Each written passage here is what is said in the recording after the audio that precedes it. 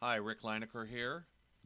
We're going to use C++ to create a real simple text-based guessing game.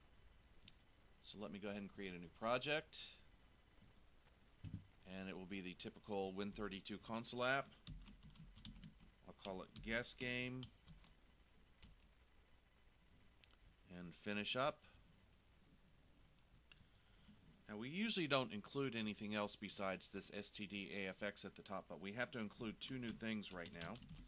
We need to include windows.h, and there's a function there called getTickCount that we're going to use. And then we need to include stdlib.h, and that has the random number stuff. Okay, so first let's create a variable called random number. And now we need to do what's called seeding the random number generator. The random numbers in C++ will follow the very same pattern every time you run the program. So what we do is we seed it with the srand function so that it's going to be a different number and you never know what you're going to get. And we use the function called getTickCount to pass in something from the system. Now, please notice getTickCount has a capital G, a capital T, and a capital C. If you don't do it right, it won't work. Now we're going to go ahead and get a random number. Now this is bitwise math here, and this class does not really go into bitwise math very much, or really not at all, but we're going to go ahead and use it. So if you don't understand it, don't worry about it. Just roll with it. And then we're going to add 1. So without adding 1, we have number from 0 to 31, but we want to go ahead and add 1 so we have numbers from 1 to 32. There are other numbers you can use. You can't just go ahead and pick any number there.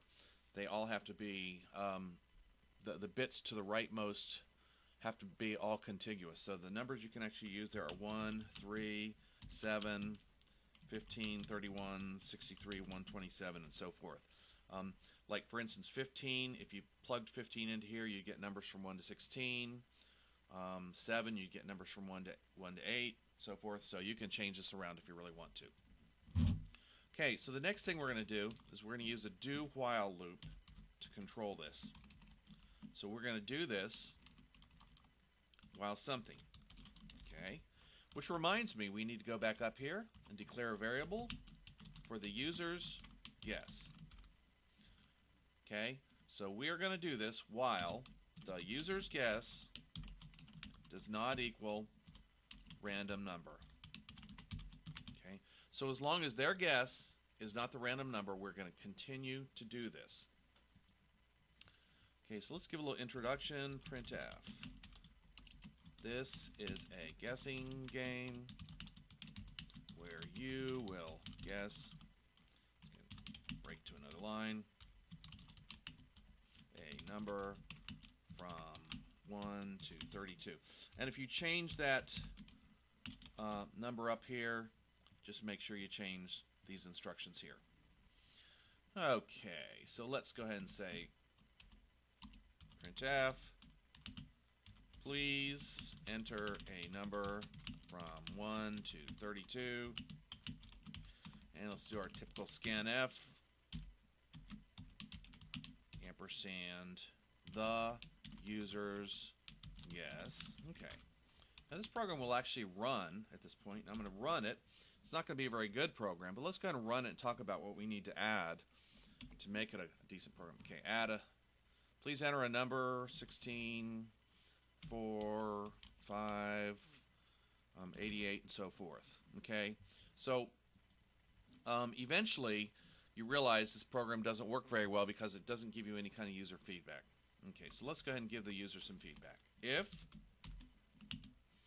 the user's guess is greater than random number, right? Because when you do a guessing game with someone, what you do is you say, oh, that's too high, or that's too low, or whatever.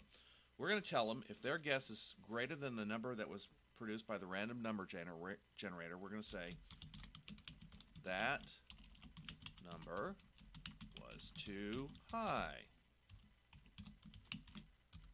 Okay. We You also need to give them some feedback if it's too low. Do a little copy and paste here so that I can save a little effort and time, because these YouTube videos can only be 10 minutes. That number was too low. Now they have the feedback that they need. Compile. Let's run it. Okay, 16. Too low. 20. Okay, so it must have been 20.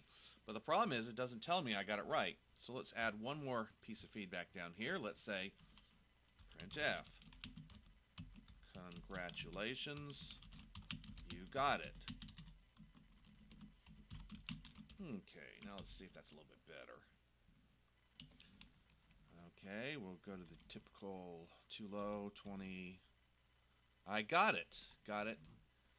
It was 20 again. That's interesting. Let's see. Okay, that's very strange that we happen to have it be 20 twice in a row. Okay, the next thing we want to add to this is the number of guesses.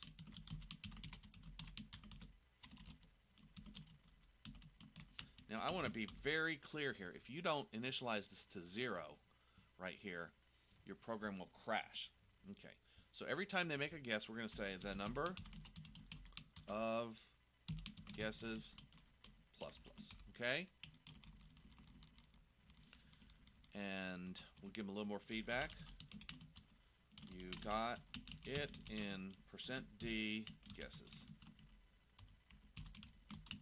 The number of guesses. Okay. Run this guy. Let's see. 16, once again, that's too high. 8, too high. 4, too low. 6. Okay, congratulations. Oh, Go got it. I have a misspelling there. You got it in 4 guesses, so let me see. You. That's embarrassing to make a mistake like that on public YouTube. Anyway, what you need to do now is try your hand at this. Do the exact pattern. Once you get this right, you can experiment a little bit with the numbers.